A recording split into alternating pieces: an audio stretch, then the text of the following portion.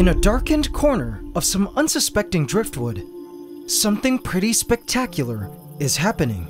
The Blades of Midas, my pet spiny ant colony, is launching a major home construction project. As soon as I saw this, I instantly jumped up to grab my camera, because it's a process I myself have never seen before, and I really wanted you guys to see it too. So see this ant here?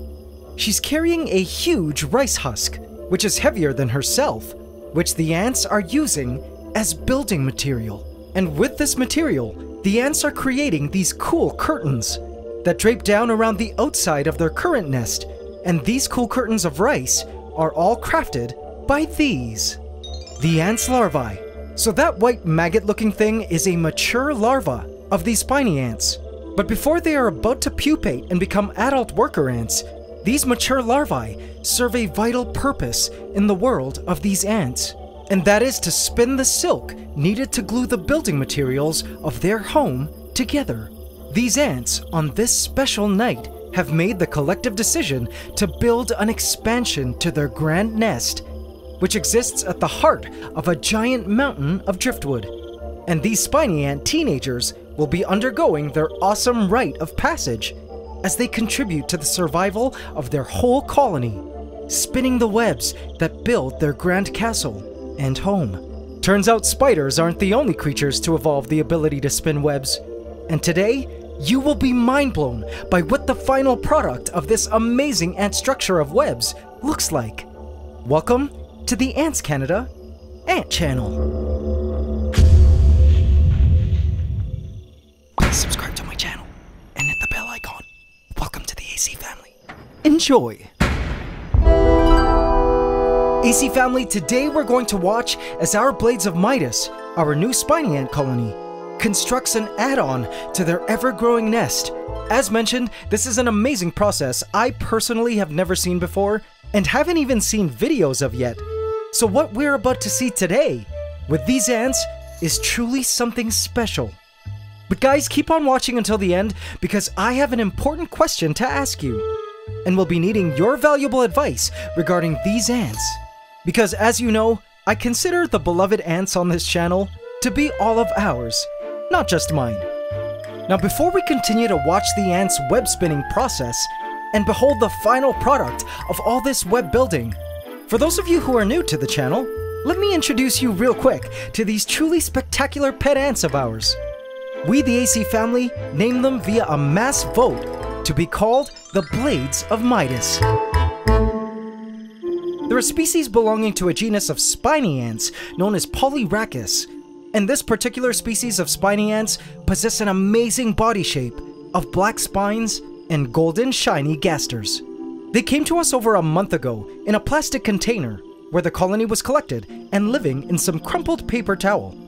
We started with about 200 or so ants, and in the colony exist several egg-laying queens. We then proceeded to build an epic home for the Blades of Midas, a forest floor terrarium we called Polyrachia, full of plants, rocks, driftwood, dried mosses, and digging medium consisting of soil, gravel, and lots of rice husk. I purposely incorporated rice husk during the terrarium building process to give the ants material to build their epic nests, which I knew were basically masses of debris. Whatever materials the ants could collect from their environment, all glued together using the silk from their larvae. Now I was truly excited to watch these ants construct these debris nests because I've only seen wild, already constructed spiny ant nests, and there were always these breathtaking structures of mud and sticks. It boggled my mind to imagine how the ants would build these mud and debris nests, which was much different from regular ants that simply build tunnels in soil. So I watched our Blades of Midas closely, every day, hoping to catch them nest building in Polyrachia. But to my surprise, for weeks, the ants didn't build. I so badly wanted to see the ants handling their larvae to glue a nest together using rice husk. I never saw such a process. But the ants were truly sneaky. Imagine my surprise when I discovered, totally by accident, that the ants had built an entire nest structure into one of the driftwood pieces, right under my nose. without me noticing. They used the dried moss to create an amazing nest for themselves. I was super happy the ants settled into Polyraxia, and promised myself to look more closely next time, to hopefully catch them nest building. But then one day, I noticed the ants had built themselves a nest extension, a basement to their lair. This time they had used the rice husk to construct a lower extension to their nest. This was exciting because a nest extension meant the colony was growing. But a bummer to know that I had missed the building process yet again. I really wanted to see the ants nest build, and I vowed to one day catch them in the act. Which brings us, AC family, to one special night this week. I peeked into the nest and shouted when I saw these curtains of rice husk dangling from the driftwood. This was awesome!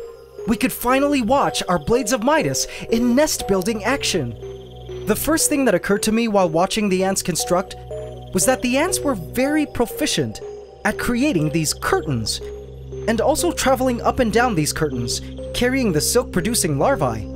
It was amazing to note that evolution had given ants, and some other insects, the ability to spin silk for the purpose of creating cocoons for protection of the pupae during development. But in these spiny ants, the web-spinning function had evolved further into home building. Inside the nests, when the ants are done nest building and they aren't needed for gluing things together anymore, the larvae go on to spin their own cocoons to proceed with the pupation process to become adult ants. Now, as you can imagine, building an entire add-on to your home is no easy feat. And for these ants, it indeed requires some very important prep. Check out what these ants needed to do before deciding to launch such a nest-building operation. It's feeding time, ladies! Come and get it! Now, these ants have been eating a lot these past few weeks. I've been giving them 5 lat roaches a day, which they relish graciously. I offer the roaches pre-chopped to expose the soft inner guts within, which the ants devour cum gusto.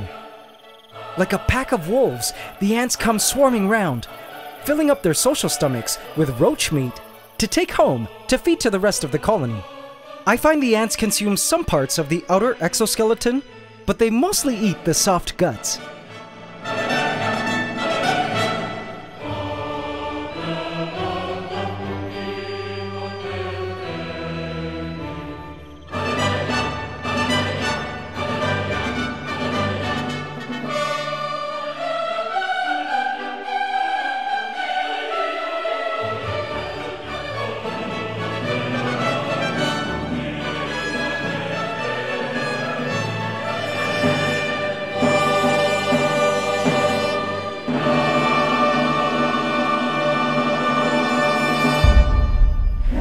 So all of this valuable protein and other nutrients acquired from the roach meat, as well as the roaches' previous meals, because I do gut load my roaches, go on to nourish the entire colony. More importantly, the queens, who all lay the eggs to expand the colony and create more larvae for nest building, but also to nourish the larvae themselves, so they can become super producers of silk. Building a new wing to your ant nest requires some serious silk, so eating these roaches is vital to the nest building process. Another thing the ants need is sugar. In the wild, these ants get their sugar from farming plant insects, which pee out a sweet liquid known as honeydew. But in Polyraxia, they get their sugar from a test tube, which you see here. I basically just mix white sugar and water and place them into these test tubes with a cotton blocker, and the ants finish it in a few days. But lately they've been finishing their sugar water in just under 2 days. Now I know why. They needed the energy to nest build. In fact, as you can see here, the ants have went on to build a sort of tunnel from the main nest to their sugar water test tube. So the ants didn't need to even emerge from their protective nest. So smart. It made me wonder if spiny ants do this in the wild, building their mud nests over their plant insects, like building a massive sheltered area for their ant cows. They've even used pulled out cotton fibers as building material for their nest walls. Pretty resourceful, ladies. I watched the ants continue to build their awesome nest extension through the night, for several hours until I couldn't stay awake anymore. I felt grateful to have been able to catch them in the process this time, and I just couldn't wait to see the final product by morning. The next day, I approached Polyrexia and peeked into the nest. And voila! Their new nest extension was complete. AC family, what do you think? It looks pretty solid, right? Looking closer, I could see that the ants had definitely added a lot of rice husk to the initial curtain structures, which went on to become the solid walls of their new nest addition. Just awesome. After thinking about it for a while, building this lower part was pretty ingenious, because I knew that any moisture from the ground would wick upwards or evaporate into the chambers of this lower nest part, humidifying the ants' home perfectly. These ants were master architects. Also pretty amazing was that the ants had indeed fortified the tunnel leading to the sugar test tube. Good going, girls! As I continued to watch the ants living in Polyrexia, my heart was so full. I was so happy that we finally were able to witness and record the nest building process of these spiny ants, something that not everyone gets to see every day, since it happens out in nature in the secret and private lives of these spiny ants. And this, AC family, is why I just love being an ant keeper. We provide the ants the best living conditions and resources they need to do their thing and thrive, and in return, we get a sneak peek at their truly incredible and mind-blowing lives. And I'm honestly so blessed that you all have witnessed it today with me. Now, as mentioned at the start of the video, I would be asking you guys a question regarding these spiny ants, and it's this: what should we name their nest? I wanted to give their ever-growing and expanding nest an official name too, kind of like naming their grand palace. Let me know your name suggestions in the comments, and I will choose my top 5 favorites for all of us to vote on in a future video. Also, before we go, I know a lot of you have been wanting to try keeping ants as well, and I've got some pretty great news for those of you wanting to get into the hobby. Did you know that it's anting season in the Northern Hemisphere, and you don't even need to leave your home to start an ant colony? You can catch pregnant queen ants from the safety of your own backyard, balcony, or open window starting this month. Be sure to visit AntsCanada.com for all your ant keeping and collecting gear shipped to you in a special package from our ant-loving facility in the USA, so you can get the most out of your ant keeping experience. We ship worldwide and also offer full email support if you need our help. We also have a helpful forum and ant colony trading marketplace on the site. Visit AntsCanada.com today. And before we go, for those of you who enjoy just ant watching as much as I do, I have left a hidden cookie for you here, leading to a hidden video where you can just watch the entire process of nest building to the sounds of some relaxing music. Go check it out. So AC family, until the next time that we visit the majestic lands of Polyrexia, thank you all so much for watching and supporting the ants. It's ant love forever.